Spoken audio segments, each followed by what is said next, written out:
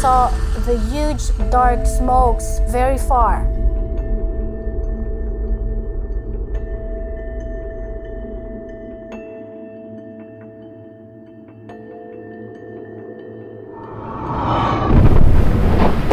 Dramatic shift in the wind. The fire shifted direction. Here's the latest on the Fort McMurray fire. It's oil in the sand, so if that site caught on fire, disaster. Even the downtown core is I got all the text messages and missed calls from my son. Right on my PJs, I went in the car, pick him up.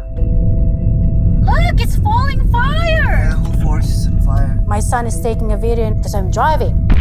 So I'm freaking out right now. There is 88,000 people that took that road. There is no other way out. Where's the Walking Dead apocalypse? And it's super hot.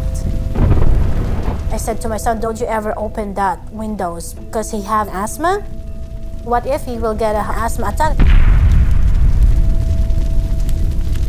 The only thing you can think to save your life, to save your loved ones.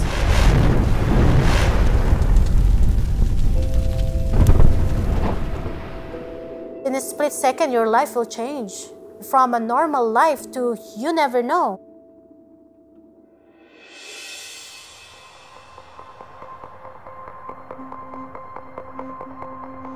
Life in Fort McMurray was good. There was so many things happening so fast. There was jobs to be had and opportunity just knocking. Everywhere else in the world, they're not making any money, they're broke. But in Canada, we have this place, this gold mine.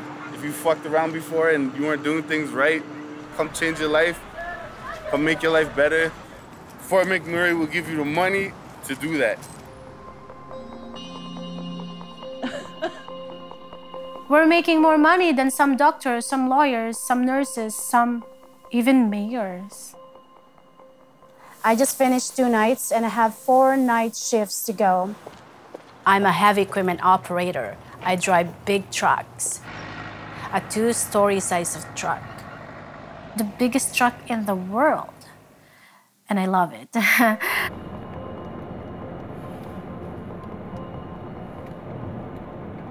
I came as a nanny to Canada.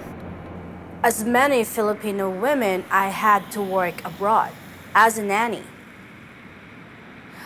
I left my son when he was only 2 years old. I didn't see my son for 4 years. Then I went home. He couldn't recognize me. He couldn't even say, "Mommy," or anything. He is just staring at me.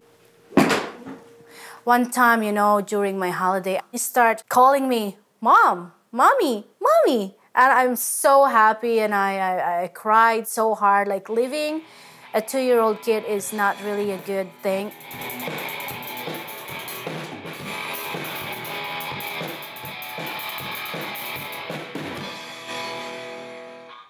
Things were going busy, busy, busy.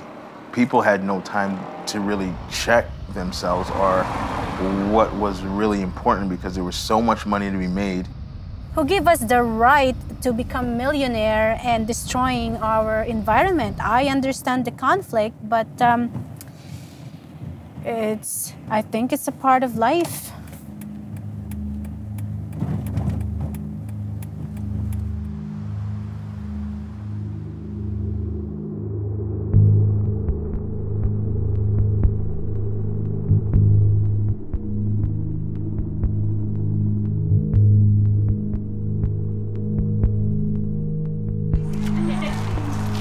Welcome home. Yes, same to you, my buddy. At this time, there's going to be a lot of confusion.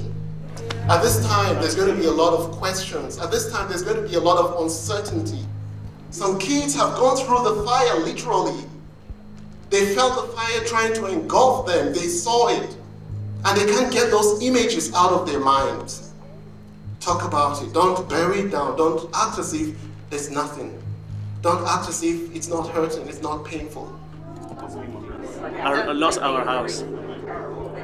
I lost all my musical instruments. Everything is gone. We didn't get anything. My only concern is they are saying welcome home. But where is home?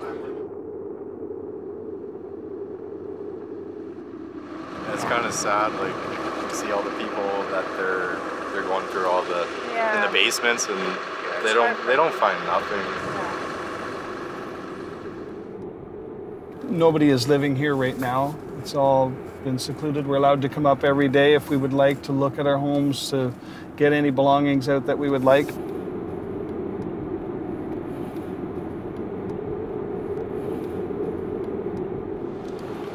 This is my house coming up here on the left. By God's grace, it did not catch fire. A lot of ash and fire came over from the forest and came over and dumped on our front porch. Everything burned, like fiberglasses, boats, snowmobiles, cars, chemicals.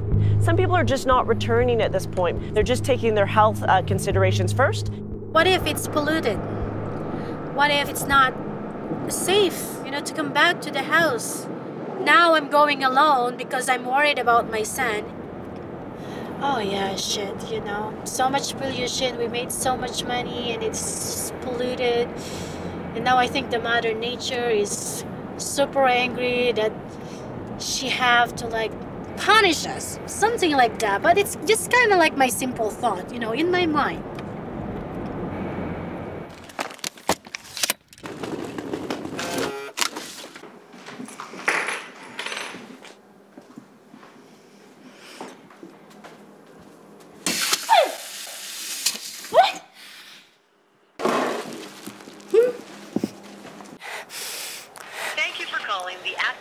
Customer Assistance Center. Welcome to ATCO Gas. How can I help you? I can smell gas. Okay, you can smell gas? Yes. I don't exactly know if it's from our house or from the other house, but I'm getting paranoid because he just turned on our gas.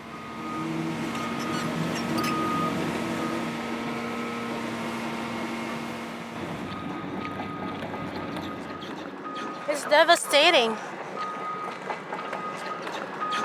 Oh, I don't even know where are those people right now. Where do they live right now? I'm seeing all of this. It's pretty upsetting. So many people that lost their houses, all their investments. So I don't really know after that fire what's going to happen. It is the Lord of heaven himself who sustains us. Therefore, we will arise and rebuild. It's not because of karma. It's not because of this and that. It's because it's summer and it's warm out there, and it's a forest fire that happen every year. Natural calamity, It's after winter, now it's going summer. We can't really tell when it's gonna happen. It's the forest fire. Every year, it happens every year. Our house is still standing. Our vehicle is still here. Our family is still here. This is my town. This is my home. Life must go on.